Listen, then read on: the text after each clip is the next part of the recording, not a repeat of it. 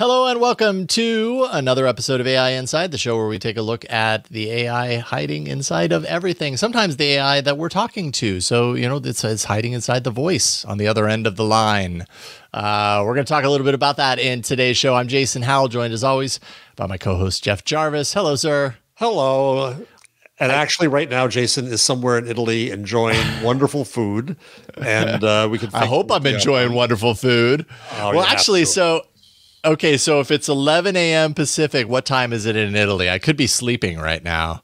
Yeah, no. The clock is not my friend at this point. The time zones are so completely different. But I am enjoying the first part of my trip. So thank you for mentioning that, Jeff.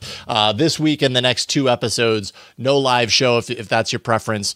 But we will have episodes. We have pre-records with some really interesting people doing really interesting things in the world of AI, as is the case today. But before we get started, just want to throw a big thank you to those of you who support us on Patreon, because that support drives the success of this show. Patreon.com/AI Inside Show. Brett and one of our newest patrons, Charles Gilogly. I'm sorry if I mispronounced it, but I think you're awesome nonetheless, and thank you for supporting us. Patreon.com/AI Inside Show. Like I say every time, we couldn't do the show without you. All right, so the last handful of weeks, I mean, this has been a topic that's come up on the show many times, regardless of the last handful of weeks. But I feel in the last, the previous month or so, we've seen a lot of examples that have really highlighted, or a lot of news that have really highlighted examples of how AI is becoming much more conversant from a voice communication perspective. We see a lot of these multimodal systems like Project Astra that Google showed off at Google I/O, ChatGPT, GPT-4o, all these things seem to really lean into voice conversation with AI as a pretty critical point of the experience. And so we've, certainly tackled that topic on the show many times over the last handful of months. And we have the opportunity to bring on someone who is working closely with a lot of this technology. Not only that, has a pretty cool resume. And I've been following Justin's work for quite a while. Justin Uberti is the co-founder and CTO of Fixie. Justin, it's really great to have you here. Thank you for joining us today. No, it should be fun. Yeah, this is going to be great. I just want to kind of set the stage a little bit, because I started following you, I think, on Twitter, possibly even Google Plus, because that was what Google did back then. When you were at Google, I know, right? When Google thought everything needs to have Google Plus tendrils in it. You founded WebRTC while at Google, which is a really big accomplishment. You drove the development of the products like Hangouts Video, Duo, Stadia. So I've been following your work and reading you on Twitter and all other places for quite a while. So it's a real treat to get you here today. Appreciate your time. Thanks. And also, I should also mention, also at Clubhouse, you were at Clubhouse for a little while before co-founding Fixie.ai and becoming the CTO of the company as well. So that's what we're going to talk about today. Given all of that, your work at Fixie you focused on a number of things AI related, but I think the thing that really caught my attention was the voice-enabled AI aspect of what you're doing. We'll talk a little bit about AI.town in a moment. Really feels like this moment in artificial intelligence, we're on the cusp of some very interesting advancements in voice AI. Things are getting a lot more human when we see these examples of talking to AI with our voice. It used to be like, oh yeah, you can do that, but there's evidence that it's still a machine. And I would say that there's still evidence, but there's a lot less evidence of that now. So you're keeping yourself at the cutting edge through your career, and you're doing this now. Tell us a little bit about how your previous experience, Google and everything prior and after, has led you to the work that you're doing with Fixie and with AI.town. Yeah, thanks for the introduction. And I think that's actually a pretty good setup of, I've been sort of very just interested in this area for a long time, of the notion that, hey, something's different about conversing with audio and video than just over text. And even text, I worked on AOL Instant Messenger. That was like the first thing I did, like, when I just kind of joined the industry. And I thought that was like magical. The fact that you could just send a message and it would instantly appear somewhere else, like across the world, like immediately. But as time went forward, the notion that we could then add audio and video to that mix, and just the additional sort of like weight that media carried. I think what we're seeing right now with apps like Instagram, TikTok, they're all going kind of video centric because it's just a much more salient medium. That there's just something like a little bit more that hits a little different, as we like to say at Clubhouse, about things like voice that are different than just reading. And so, chat rooms had been around for a long time, and at Clubhouse we saw that just the impact of people being able to sit around and almost like just like shoot the bull, to just talk, and just the value that provided of just that hearing a familiar voice and just hearing people laugh as you talk and these sort of things. And I think that's just something that's not present in a text-only communication. So describe what you're doing at Fixie. So, our thesis then is sort of the same, that when we look at ChatGPT, an amazing accomplishment, the ability to type in really almost anything and get out like, a very human sounding response. But it still sort of feels in many ways, you have a new command line and you type in text, you get out text.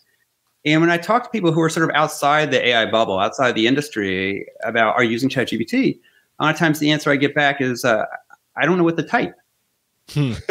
So common. Oh yeah. I've heard that so many times. And actually I've felt that too. When I was first stepping into AI, I was like, I know this is powerful, but I have no idea what I'm going to use it for. And all it took was for me to continue to almost force myself to turn to it first for things that would bubble up. And then it started to become really clear to me. Yeah. Right. But I think that it's just a little bit alien. First of all, talking to this AI, but just the overall interaction mechanism, it's different than the way most people prefer to interact. And I think that's the thing that we saw such, on Duo, on Google Meet, that when people want to have an important conversation, when convenience isn't top of mind, the modality they want is either in person or voice and video. And, just the impact of the pandemic and seeing, the use of Meet and similar tools just showed like the value of that kind of live synchronous communication. And so it's no surprise then to think when we talk to AIs, shouldn't we expect the same sort of thing? Shouldn't we expect that, the modality that humans are born with, the ability to speak, everybody can speak almost. And it's just like a much richer way of interacting. There's not just the textual content of what you're saying, but all these, things of tone of voice and like things that are sort of you're familiar. What does your voice sound like? Can you be known just from the first words you say of who it is because of like that unique timbre that your voice has? And in the speech domain, we call these paralinguistic cues, and I think it just leads to a thing where the voice just. It almost it's like it's processed at a different level in your mind. It sort of hits a little differently, and it's much more familiar. It's much more engaging, and I think that we're now at the cusp of this basically time when AIs now will have the ability to really interact, using like speech and I think eventually embodiment and vision. And so at Fixie, we're basically creating some of the tools to kind of really empower this sort of technology for AIs to really interact. Just as naturally with voice as talking to another human. And we're trying to figure out, can AIs tell jokes? Can they be funny? Can they be witty? Can they be zany? And AI.town is a place where you can kind of interact with these AIs and, have these experiences over voice. So I'm going to, pardon me for a plug for a moment. I wrote a book called The Gutenberg Parenthesis, which is really about the age of print and text as an exception. And before society was conversational, and then it became dominated by text. And I think we're returning to a conversational society now. And it's in fits and starts. When radio came, newspapers insisted that the ear was not a good way to learn things, that it had to be through the eye, because of course newspapers made text for the eye. And so I think we're coming, kind of full bore but we're out of practice and we don't know how to do this, I think, as a group. And so I wonder whether there are, do you think people have to relearn how to have conversations, whether it's with themselves or machines? I think that it's still people have a sense of, when they interact with their friends, they interact with like their family, like they talk. And so, but to talk to a computer, like I think that's a little bit of a chasm to be crossed, but I think it's not a big one. When we were starting Fixie, I heard from people who basically said, Justin, I don't think people want to talk to their computer. And I said to them, look, you're talking to your computer 2-3 hours a day. And just they said, fingers. Well, right. Well, they're saying like, oh no, I'm not talking to my computer. I'm talking to the other person on the other end of the call, my Zoom or Teams call or whatever. I'm not talking to my computer. And I said, well, but imagine on the other side, it's an AI. It's the same sort of thing. Like you're not talking to you could say you're not talking to the computer. You're talking to the thing that actually, is you're having a conversation with. You're having a conversation with this AI or this intelligence or this thing that's helping you or coaching you or serving as a companion. And, you're going to think about that the same way that, you do a Zoom call in a couple of years, I think. It's just, people they can talk much faster than they can type. And there's just much more information communicated in voice than in like typing out a text message. Yeah. What kind of comes to mind for me as we're talking about all of this in the context of video conferencing, apps, which actually you've had a lot of experience with online video conferencing with Hangouts video and Duo and everything, is that what I'm starting to see now with AI in chat apps is here's an extra, like if we're in a group and we are humans chatting with humans, here's an AI that's also part of the group that brings that extra intelligence that appears like another human in the group that you can integrate and pull in. And it almost seems like with voice AI kind of hitting the point to where we're getting to this place where it really does sound human and is really great at parsing the conversation and potentially being an assistant there with you, that we're not too far from that AI voice being a part of our conversation, like our actual conversations on in a group sense online, and being essentially another collaborator right there that we can use our voice to communicate with. I don't think we're very far from that. Maybe it's already happening and I just haven't seen it. I think that, absolutely these things are happening. And I would say that the voice part is actually probably coming along a little faster than the assistant part. And the point that I'm trying to make here is that we often expect our assistants to go take actions on our behalf. And I think one of the things that current AI struggles with is the lack of a sort of internal review process or whatever, or thinking about, is this the right thing to be doing? And as a result, I think we're uncomfortable by asking AIs to go take actions for on our behalf, especially actions that are irreversible, like sending an email or even sometimes even like scheduling or things like that, because they always want you to review it to make sure, did the AI make a mistake or not? But one thing that the AI doesn't tend to make mistakes in is in dialogue. These AIs, they're large language models, and the language part, like this is what they're trained to do, is to really talk and sound like they're a human, because they've been trained on these enormous volumes of text. And so they're very good at conversation. And conversation also has this nice property where it's naturally self-healing. Humans mishear things all the time in conversation. I like that. Yeah, right. And like, the conversation doesn't stop, doesn't lead to like the wrong thing happening. You say what? Or like, is that true? Or I didn't catch that. Or, oh, I thought you meant that. Like, there's all these natural ways where a conversation, if it starts to go off the rails, can be brought back on just by the fact it's a two-way exchange of information. So let me ask the obvious question, which I'm going to ask about anthropomorphization, especially after GPT 4.0 and the hubbub around Scarlett Johansson, but really more about the question of, and this is from the Stochastic Parrots paper too, when people are fooled, is getting people to believe that they're talking to a human the goal, peril? What's the ethical structure that you want to create around this technology that you're creating? I mean, our view is that this sort of wave is coming, but I think that the right way to experiment with it and understand it is in a low stakes environment where it's primarily for chit chat and entertainment purposes, and that's kind of what we've done with our site AI.town. We're basically creating this environment where you can talk with a number of different AI personalities. And, the conversation is the key aspect. These AIs, they'll actually have their own sort of lives. They'll make social media posts. You can text them. You can have a voice call them. And, we've gotten a number of really great reactions, from people interacting with this sort of stuff. And so, in terms of anthropomorphization, do we worry about, people ascribing sentience or consciousness to these AIs? Like, well, no, because it's clearly sort of set up here in an entertainment sort of structure. Uh-huh. And, I think that's the right way to kind of edge into this technology and see where things go.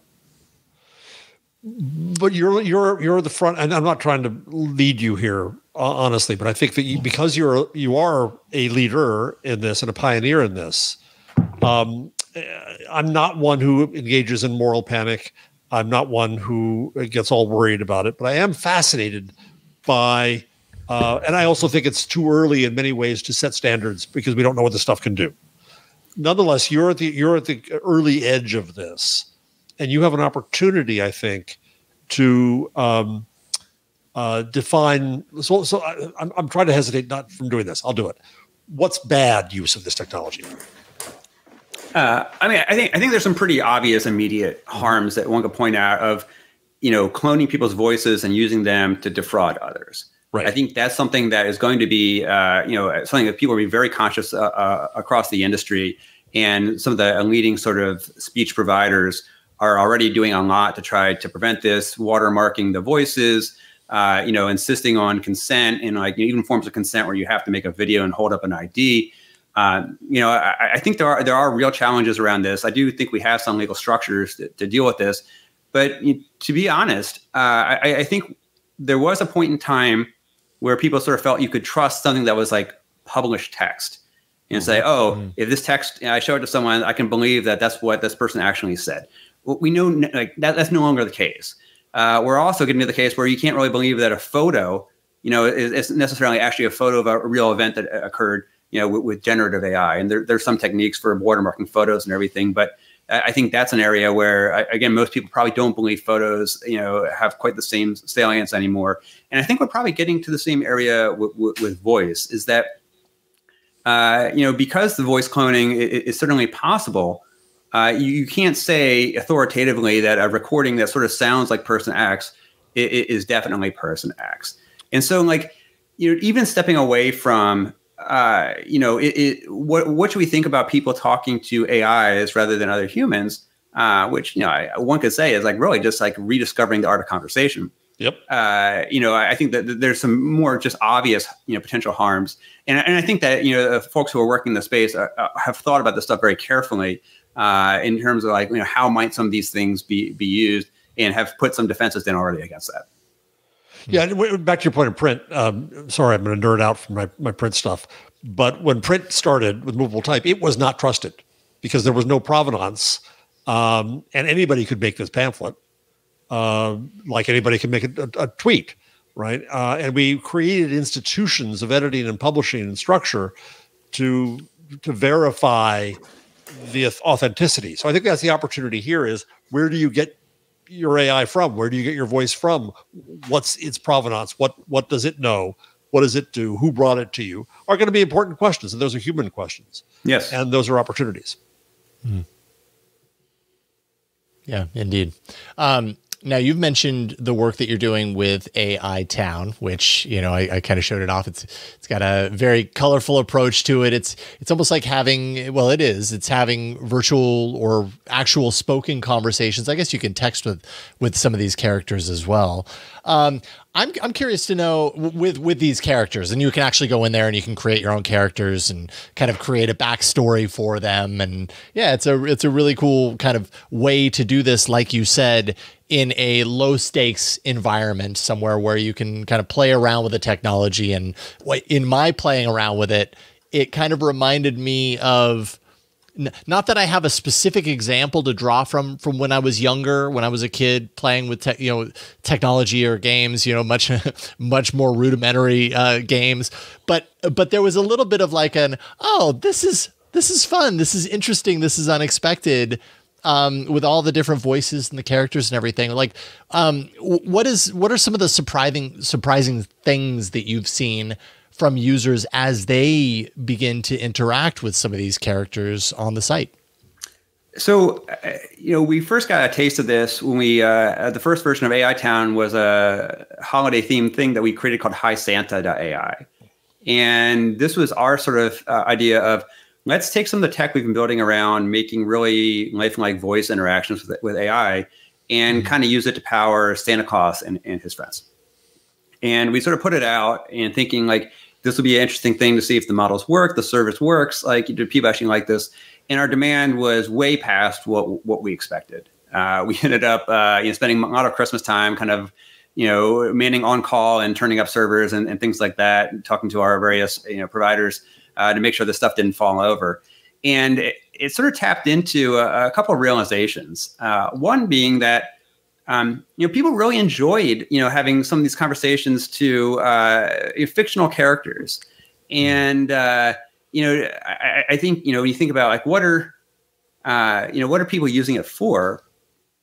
There are many people who through print or books, TV, movies, like there's fandoms, there's characters that people are really excited about.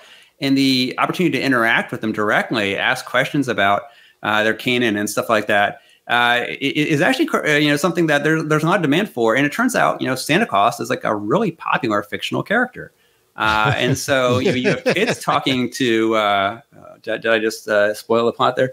There's kids talking to Santa Claus, but then there's adults talking to Santa Claus, and this bad Santa character you have up here, a lot of conversations, and one of our most popular characters, where bad Santa is like, you can read the sort of description there. You'll find me in the alley behind your local rundown mall. And, the question of, can these characters be, we call them townies here in town. Can these townies be funny? Can they be witty and a little bit like, shoot off the cuff remarks? And bad Santa definitely does. Like, he can have some pretty awesome roasts. You can see just some of the things there. Yes, exactly. And people have long conversations with him, and it's just the kind of thing where we wanted to just find some things where people could have a wholesome, interesting conversation with some of these AI personalities, and try to find out what are the places where you'd find actual resonance with what people are interested in talking about. And it turns out that these fictional characters are actually a pretty rich source of enjoyment and interesting conversations. What do you have to do to create the fictional character? How deep do you go in the description to make it work as a character? We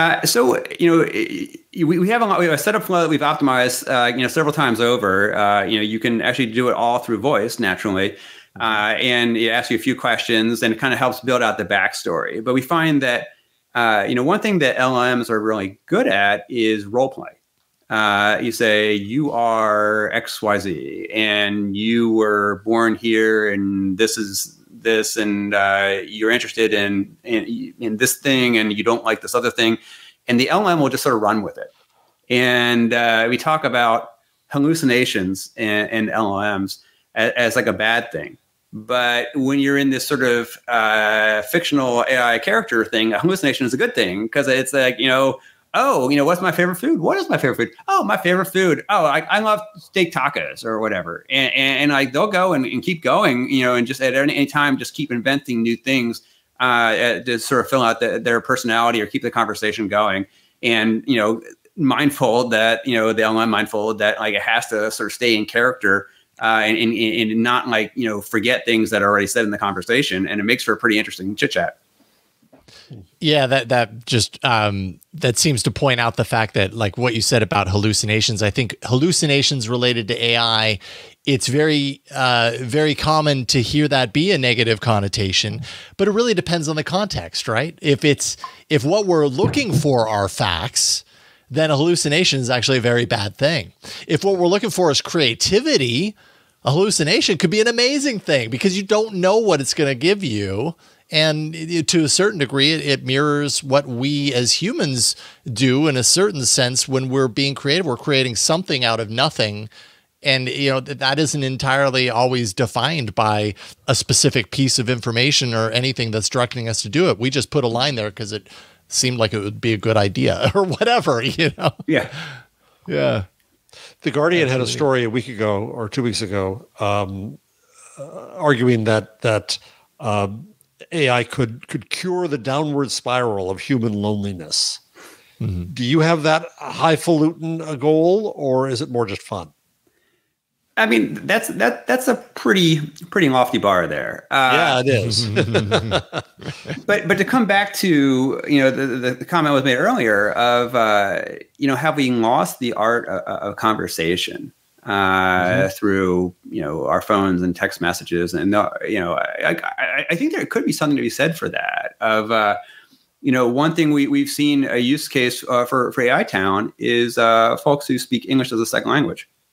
And might not be fully comfortable, having a dialogue with somebody over English, but that you talk in a non-judgmental setting, with one of these characters, and like you can even ask them, point out mistakes if I make any mistakes, and they love it. And people have written in to tell us this on our Discord. That's fascinating. That is fascinating. That actually makes a ton of sense. Because my only example of this was, a couple of decades ago when I knew I was going to live in Montreal for like 6 months. I didn't know French, and my girlfriend at the time, we ended up getting some sort of CD-ROM that tells you about when this was, but it was some sort of CD-ROM that I used to try and learn French and everything. And they have, had their own little exercises on how to speak and, speak it out and, oh, you're wrong, you're right, or whatever. It wasn't doing any sort of voice recognition, obviously, at that time. But something like this would be incredibly useful. And it seems like it's the perfect application for these systems because they're very good at understanding the words that we're saying. They're very good at translation. And, that's such a great tool. And you don't have stage fright talking to it. Yeah, you don't have to worry about being judged. That judgment piece isn't there because because going in, hopefully going in that you're not actually talking to a humanized pickle. You know what I mean? It's an AI. Yeah. Pickle P is great. It's one of our zaniest characters. But I think that not being judged is an important part. Yeah, I think that if we think about the loneliness thing, I think that could be an important part of like people are afraid to like expose their real self sometimes, and I think that having a confidant where you could be your real self without the thought of being judged, it seems like I think that'd be naturally a net positive and help build confidence and that sort of thing. Mm-hmm. Is the Town project a business or is it a demonstration of the power that you're creating? It's a business in a few different ways. There are a number of partners we're talking to who have seen like this technology, and you say, "Wow, imagine that for our character XYZ. We'd love to be able to enable that, or we'd love to be able to put this technology inside this device or this other thing." And without getting into the exact details, there's definitely a lot of interest in this conversational scenario.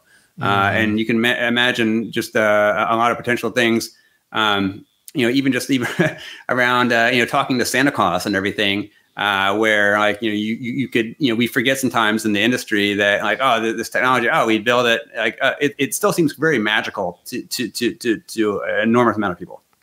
Yeah. Yeah, right. It's like my wheels are turning. Suddenly you can a Jack in the Box can come along and say, "Hey, you can go to our site. You can actually have a conversation with Jack." And I'm sure that's if that's not happening already, that's right on the other side of what corporations are going to think about doing because they want customers, they want people to engage with their brand in that way. This technology really encapsulates that. What are some of the more kind of challenging aspects of working with speech-to-speech models right now that maybe you didn't foresee at this point in time? Oh man, yeah, we could go on for a long time about this. I think this is one of the reasons that I think people have been maybe a real bit reluctant to fully dive in on speech. Is there are a lot of challenges because the human ear is just such a good discriminator in terms of knowing like what sounds right, what sounds wrong. And you have one of the things that sounds wrong is when it takes the AI a long time to respond to you. Yes, latency. Yeah. Yes, exactly. And so like within the sort of Duo and Google Meet and this sort of world, we had a very strict set of standards of that. We aim for 250 milliseconds, time between when you'd stop speaking and the time the person on the other side of the call would hear it. And so this like very, very sub-second latency, was something that we sort of designed for the system. WebRTC, like a million things went into that to make it more performant and really try to keep this natural, low latency sort of thing built into the whole protocol. Because it turns out that humans, when they have conversational turns, they alternate turns very, very quickly. And it depends on the language being spoken. But sort of for English, the typical time between someone stops speaking and the time that the next person starts taking their turn is only about 200 milliseconds too. So if you let your latency get up too high, two things can happen. One is you can start having over talking, where somebody thinks that the person is done speaking, right? But they're really not, and then they start talking, and the other person hasn't yet ceded the floor. Or you can have things where there's a long delay in voice. A long delay, humans have interpreted as there's something about what I said that isn't quite right, isn't sitting right with the listener. And maybe it's because they're thinking about it, or maybe they're thinking about how to deliver a response that's not going to be a hard message. But there's a very clear thing, and this is documented in literature, that once it goes past about 600 milliseconds, people start ascribing that delay was intentional, because there's some sort of additional thinking going on that's being used to figure out how to say the thing they want to say. And so anyway, there's a lot more detail I could go into there. But I think the key thing is that the latency stuff isn't just like a nice to have. It makes everything just feel a little snappier, but it also changes like the overall semantic sort of feel of the conversation. So a lot of what we have built in terms of, here's HTTP and all these sort of things that are meant for delivering web pages, those things are not what we use for delivering voice. And so we use like WebRTC and this sort of technology because it's very focused around low latency. And I think the whole sort of like AI ecosystem is going to go through a bit of a forklift right now, where it switches out some of the existing ways of doing things and switches in things that are more like WebRTC for getting to this low delay, quick response, conversational interaction. Well, that's certainly something that we saw. Oh, sorry. All right. Well, we just demonstrated it. Yep. I had a boss once who had very high latency, and I had to warn people who come into meetings, don't finish the sentence for him. He'll finish it. Just give it a minute. So it strikes me that you must be doing a lot of reading, research on the nature of human conversation. Yeah. Right. Are there any kind of interesting insights that you've had about us, not about the machine? Oh, yeah. I mean, a couple of things I just mentioned there, but even the words like or people sort of think of those. Oh, that's lazy speech. Those are things that when you don't know what to say, you insert them into your speech, and you should try to avoid using them at all. Well, it turns out that those things are really just part of a protocol, and that really right. you're sort of working to see like, should I. Am I keeping the floor open or not? I think is really what it comes down to. Is the other person, should they speak? And by using is just like a quick way of holding the floor for a little bit, where is holding the floor for a little bit longer, basically indicating that a response is going to be coming. Right. And so like this little, signaling happens almost unconsciously, but everyone knows how to do it. And they know, like, if someone says, they shouldn't start talking right away, even though like the time is now starting to accrue and delay since they stopped talking. And so that's one interesting thing. And the other thing is that the sort of utterance, is itself like a special part of the protocol.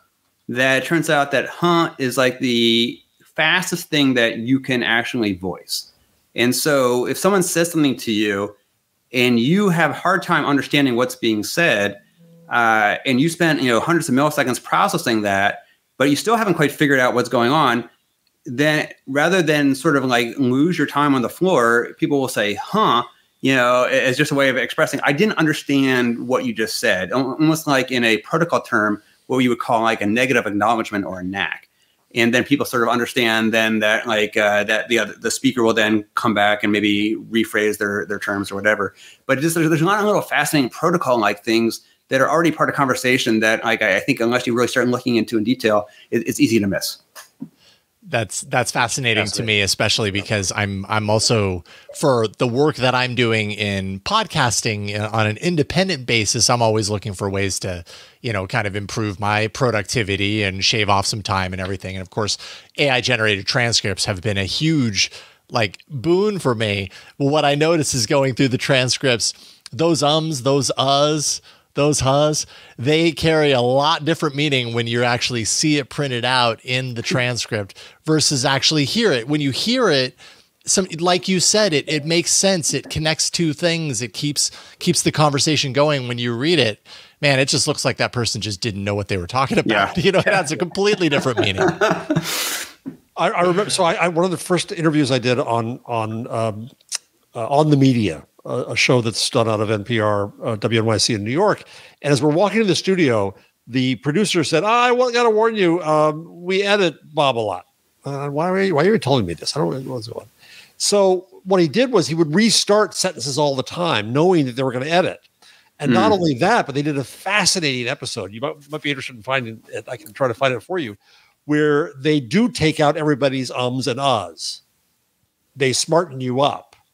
And there's a kind of a journalistic question there as to whether or not you're getting a true picture of someone, or whether it's just a common courtesy that if you did a transcript of someone, you would probably delete the uhs, because unless you're trying to make them look stupid, it doesn't add anything. It's really interesting how we imbue some sense of someone's intelligence, among other things, in how they speak. Yeah. Speaking on the spot, it can be quite challenging. Yeah. Putting together a complex paragraph, there's not a processing required, and you start your utterance before you've even really fully figured out what it is you're going to say.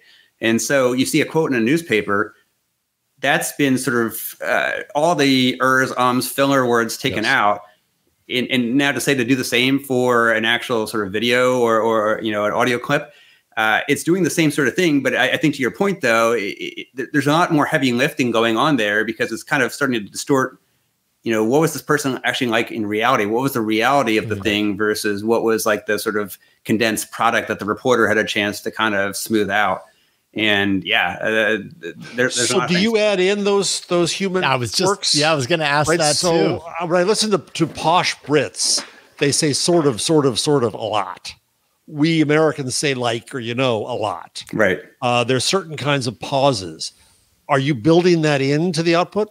So this is probably a time to riff on the sort of V1 versus V2 in voice technology, and that in many ways, what OpenAI demonstrated with GPT-4o was what I consider to be sort of the V2 of voice technology. They previously, OpenAI had their own sort of voice mode for ChatGPT, and the V1 is sort of where you have a speech recognition stage that turns speech into text, then the LLM stage, which is similar to what you're already seeing with ChatGPT, and then finally a text-to-speech stage, which takes the output of the language model and turns it into speech.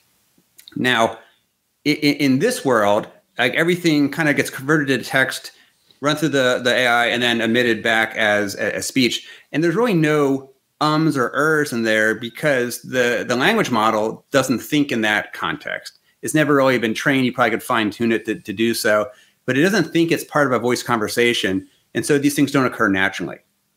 In the V2 world, what we have is a model that consumes speech from the outside and emits speech on the other end. It's never forced into text in the middle, like in the V1 setup.